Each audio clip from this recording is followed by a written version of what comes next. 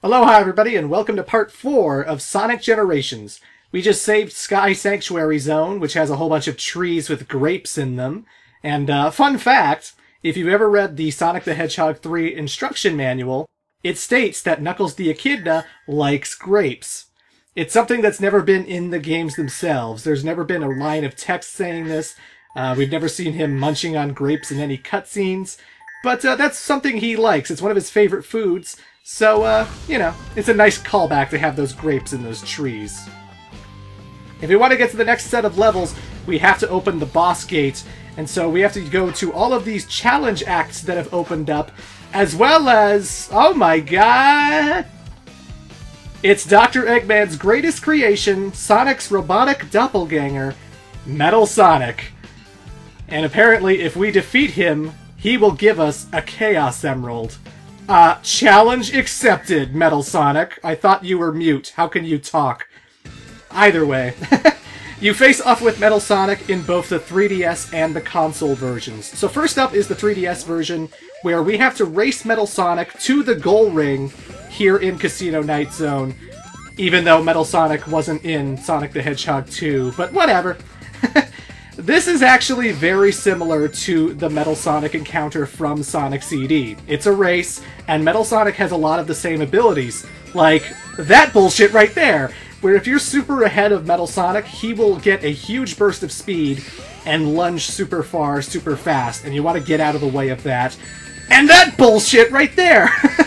When Metal Sonic is right ahead of you, if you catch up to him, he will turn on his electric force field, and if you get into any contact with Metal Sonic when that force field is on, he will damage you. So the gimmick here is you want to find all the right pathways that have a whole bunch of speed boosters on them so that you can accelerate a lot faster, go way past where Metal Sonic is going. He usually chooses all of the bad routes, you know? And I actually think it's better designed than the actual Sonic CD boss fight that it's, you know, paying homage to. I actually think this boss fight's pretty good, but I think the console boss fight with Metal Sonic is even better.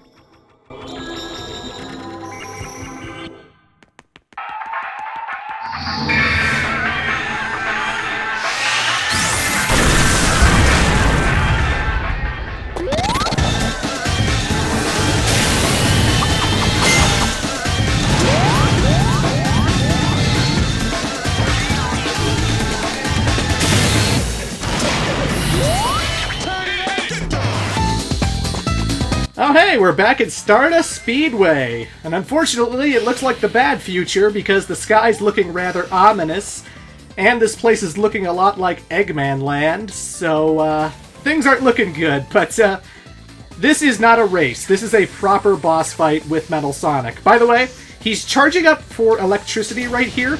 You can actually jump into Metal Sonic while he's charging that electricity up and interrupt his attack and damage him. I let him do it just so I could show off the move here in this Let's Play, but you could actually interrupt that and hit him really, really quickly. So that's fun. When Metal Sonic knocks all the lampposts off, you gotta watch for the shadows on the road. You don't want to be under them when they land, but you don't want to slow down too much because the bridge is collapsing and then you'll fall into the bottomless pit. But yeah. It only takes 4 hits to defeat Metal Sonic here in this boss fight. Yeah, when the fight started up, he lunged at me, and you just have to jump over that, or jump on top of Metal Sonic when he's right up under you. And for his final move, he gets Ultra Super Hyper Mega Charged, and you can try and get behind him by climbing on top of the bridge. And then at the end, just deliver the final kaboom to defeat Metal Sonic once and for all. Booyah! Pretty good boss fight. Very short, very easy, but it's one of the first boss fights in the game. It's just nice to have some cool Sonic CD representation, you know. By defeating Metal Sonic in the console version, you get a Chaos Emerald. Well, in the 3DS version, that's not why you fight Metal Sonic. In the 3DS version, you get Chaos Emeralds through special stages. How do you get special stages in the 3DS version? All you have to do is clear an entire zone. When you clear Act 1 and Act 2 of Green Hill, Casino Night, Mushroom Hill, whatever, the special stage opens up. You don't even need to collect 50 rings before or during when you finish these zones or anything. You just have to clear Act 1 and Act 2, and a special stage will open up so that you can attempt the Chaos Emerald run. And if this looks familiar, that's probably because you've played Sonic Heroes. The Chaos Emerald is going through the pipe, and you have to catch up to it before it reaches the end of the pipe, and by collecting all of these multicolored orbs, it fills up your boost gauge so that you can unleash Sonic's boost and go super, super fast. But you have to dodge all of the spiky bombs that will slow Sonic down, so don't run into those. Instead, run into the colored orbs, keep holding down that boost button, and this is actually way better implemented than in the actual Sonic Heroes special stage. Because this is Sonic Heroes special stage, and it's a lot better handled in Sonic Generations 3DS. The controls feel better. You don't get hung up on the ceiling or on the walls like you would in Sonic Heroes. And it's just pretty damn good, pretty damn fun. It also has a ranking system, just like the special stages in Sonic Colors on the DS, so yeah. Metal Sonic gave us the purple Chaos Emerald, and that's why I did Special Stage 2 first, instead of Special Stage 1, because Special Stage 2 happens to be the purple Chaos Emerald. Anyway, folks, that was fun, but now we need boss gate keys in order to get to the boss gate room and go to the next set of levels. The only way to get a key is to clear the challenge acts here throughout the hub world. You need to clear one for each particular zone. One for Green Hill, one for Chemical Plant, one for Sky Sanctuary. First one to the finish wins! So, there are a lot of challenge acts, and you only have to do one per zone. Only one. It doesn't matter which one you do either. Only one, and the energy surrounding the gate key will go away so that you can pick it up. I'm not going to be doing every single challenge act in the game. There are too many to count, you know. There are like 6 per like classic per modern, so there's probably like 12 per zone. Or it might be 10 or 12 per zone, I don't know. But a lot of challenge acts just for Green Hill, just for Chemical Plant, etc. So I'm doing all of the challenge acts that happen to involve all of Sonic's friends. Anything that involves Knuckles, Amy, Tails, etc. Those are the challenge acts I'm going to be doing for the entirety of the game. So I'm doing 2 per zone, and that's pretty much it. I'm not going for a 100% run, as I said before, but I will be showing off all the minigames that happen to have Sonic's friends in them. With this first one, besides the cool gimmick of giant badniks that you have to bounce off their heads to springboard higher, you're just racing Knuckles to the goal ring, and just go by the S rank system on the top right. Get to the goal before 1 minute 20, you'll be perfectly fine, you know. It's a race to the finish! With this minigame, Way Past Fast, it's pretty much the exact same thing as with Knuckles. We have to race Tails to the goal ring. Nothing he does is really going to affect us, it's all just based on our time. If we make it to the goal in under 1 minute 30 seconds, we will crush Tails as well as get the S rank, so it doesn't really matter what Tails is doing. We're racing him, but he's not affecting us in any way, you know. Both the Knuckles and Tails minigames that I've just played have a remix by Cash Cash of a very popular Sonic R theme song.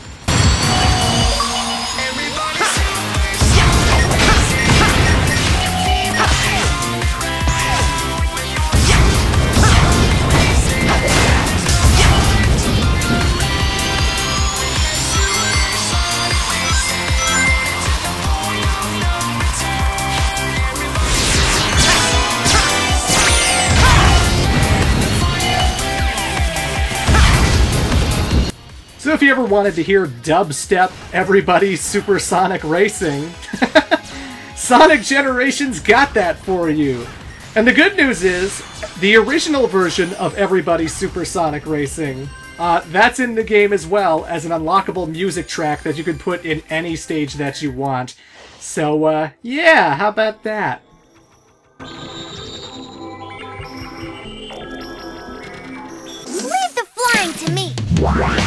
Press the Y button to home! With this particular minigame, we're playing as Classic Sonic, and by pushing Y, Classic Tails appears right above us, and we use him to fly through the level. Now, he will get tired after a while, or at least I think he does, but it really takes a long time for that to happen, so... Again, I haven't played this minigame in a long time. I just assume he gets tired after a while. That's why I keep hopping off of him whenever I can.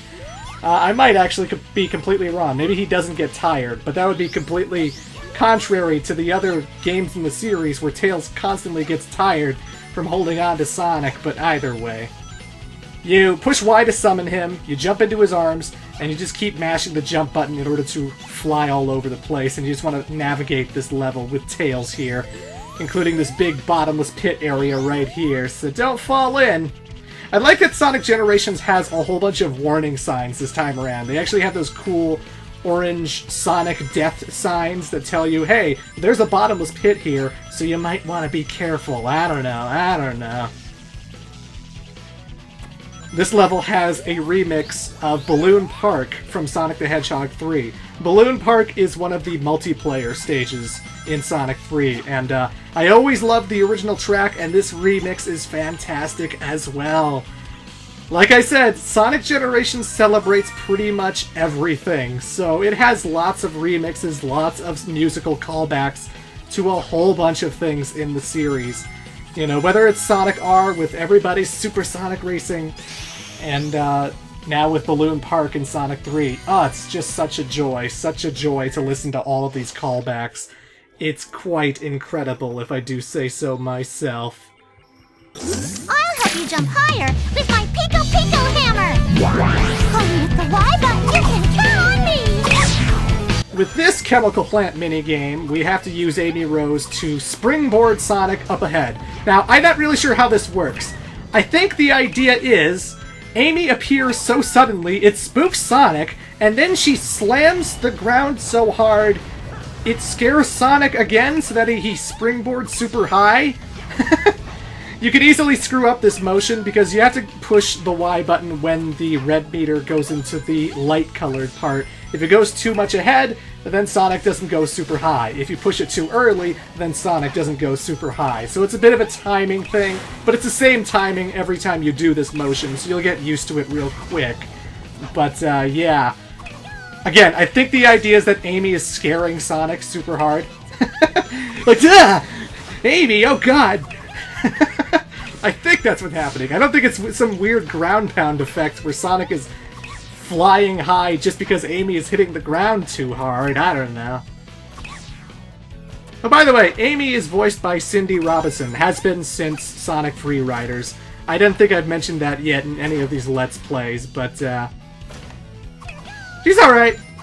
I mean, I kind of prefer Lisa Ortiz and Jennifer Douliard, but, you know, she's got a very Minnie Mouse quality to her. Amy Rose nowadays sounds very much like Minnie Mouse. Whoever finishes first wins! Something I missed when I went through Classic Sky Sanctuary is that it actually has the Marble Garden spinner contraptions in the level. So this minigame has you racing Amy to the goal, just like with Knuckles and Tails earlier, but the gimmick is you have to use the Marble Garden spinners in order to get through, and they're actually not that hard to get used to, honestly.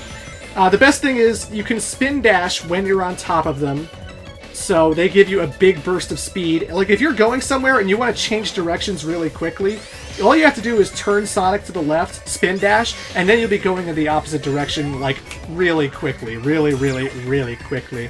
And you just want to slow down when you're approaching spikes, because you don't want to head right into that. You're mostly levitating upwards when you're running on this thing, so just stop walking when you don't want to levitate, you know. Spin dash when you want to turn on a dime. I don't really find this all that bad, honestly. Spin dash is just great for getting your top speed and not for running into stuff, but I know a lot of people have trouble with this. I don't! I actually think this minigame is really fun once you get used to this. I like the Marble Garden spinners in this game. And booyah! With almost 30 seconds to spare until the S rank closed off. Oh yeah! Anywho, folks, I still have one more minigame to do in Sky Sanctuary, and I'm going to be doing it in Part 5. See you then.